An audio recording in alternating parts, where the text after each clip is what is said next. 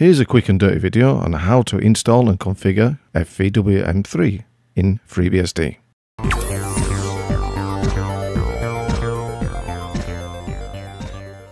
You can get in touch with me via the YouTube comment section, Twitter or X, and email if you've got any questions or suggestions.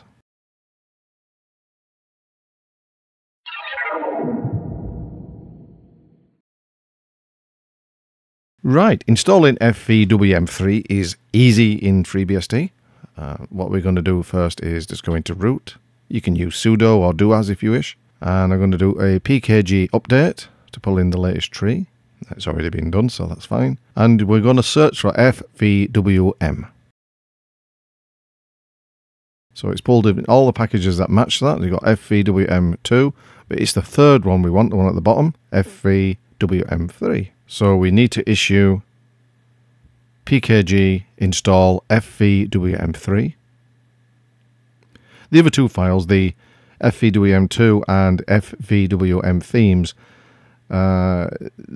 they will work with FVWM3 to a certain extent. At the moment, and the developers stated that they want to move away from the old legacy configs, but we're going to use them in this video.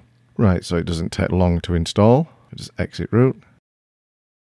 Clear the screen.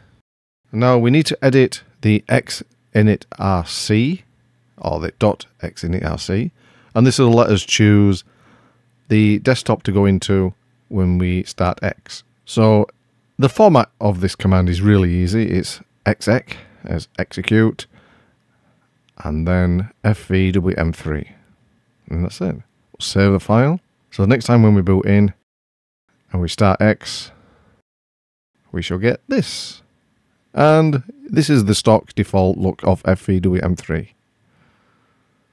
It's very nice. It's very ornate. I like the wallpaper. There's not much happening. You do get a menu pops up when you left click.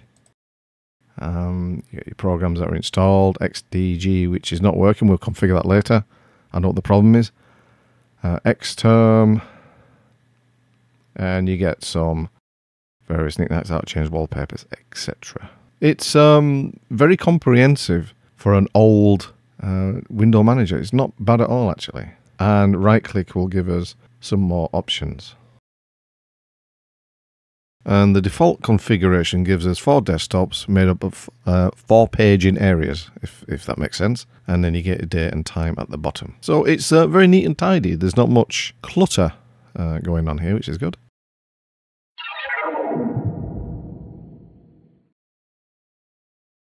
Right, you can configure it from scratch if you wish, and there's a lot of configuration to be doing if you want to change things. Or you can use the easy route and let's go for what's already out there. So if we change into the .fvwm folder and list contents, you realize there's nothing in there. So you'll get the default one every time you start up.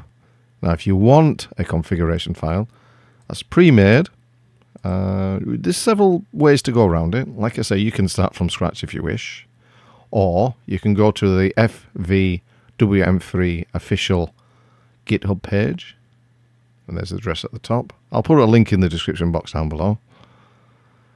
And we go down to, if I can find it, this is not a bad page actually. It gives you a lot of information. But what we're after is, it says, looking furiously, there is default config. And if we click on that, it will take us in there. You can see various pre-made config scripts. And what we want is it just says config. It's not .config or config.txt or anything like that. It just says config. And it's just, obviously, it's just a text file. But we need to actually save that into the .fvwm3 directory, which is empty. And that will allow us to, well, basically just have a template in which we can alter things if you wish.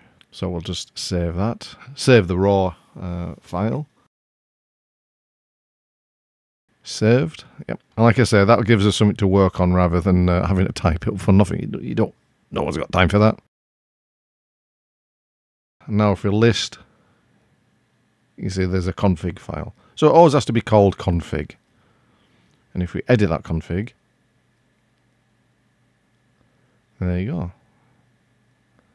And what I like about this, it actually lists out the various parts. Look, you've got function, styles, color sets, menus, bindings, decor, and modules into each section, which I think is pretty neat. So we're just going to scroll down and try and alter something that we can see a change in straight away, shall we? Diddly. Could do the wallpaper bit. That's a bit too much. Kerfuffle, I ain't got no on hand at the moment. Oh, that will do that. Desktops and pages. Yeah. It says FVWM has both virtual desktops and pages. Each desktop is built from a grid of pages, usually 4. The following sets the name of 4 desktops and then divides each desktop into a 2x2 grid of pages. It's like the fast thing we can do is just change the number of pages. So we'll go down to that. The one at the bottom, it says desktop size 2x2. So we just change that if you want to 3x3. And then add another desktop. We'll add another one. Just to even things out. Desk 4. And I think we'll try that. Save it. And, yeah, so we'll just restart. There's an option at the bottom. It says restart. And bingo, there we go. Now we've got a 3x3 and 4 desktops. Now, I mean, that's, this is a quick and easy change, but it shows you that it updates it in real time. Obviously after a restart, but it's easy to do, and everything is signposted and labeled. But there's a lot to configure, so it's not something that you're going to do in 2 seconds. But anyway, let's go on. Let's grab some that's already made. Now these ones are pretty neat. These are for FVWM2, but like I said, they will work. So if we go into our FVWM directory, there's the config file. We're going to change the name of config to, I don't know, config 2. Change the name of config to config 2. Oh, that's confusing. So then we're going to go into, let's have a look at it first before we, yeah, I'll look at this one, SG. Oh, that's kind of nice. I like that one. It's a SG styling, I think. Silicon graphics, no doubt. And there's the config file. We can save that as it is. We'll just knock off the prefix and take away the ending, call it config, and save it to the file, to the directory. Restart, and yep, let's change the color and the menu structure. Oh goodness me. Yeah, just make sure it's got everything you need in it before you actually commit. Yeah, so that's pretty cool. I like that. That's a good styling.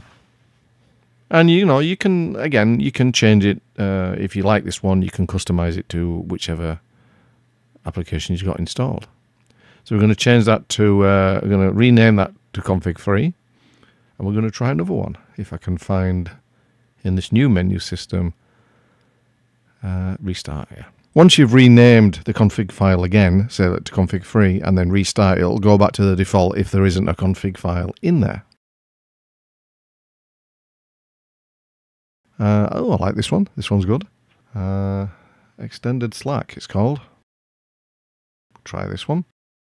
Again, same procedure. We download it into the FVWM directory.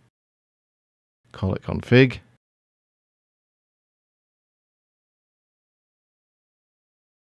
Restart, if I can find it. And there we go. And that's it, really. That's a quick and dirty way of getting it configured.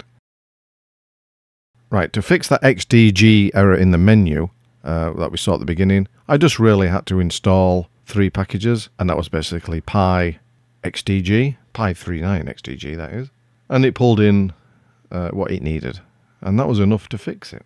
You'll not necessarily have the same problem, but if you do, then that's how you quickly change that.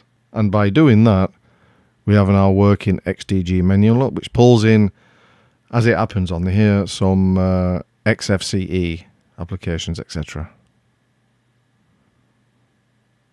And LibreOffice and everything else which I'd installed under XFCE.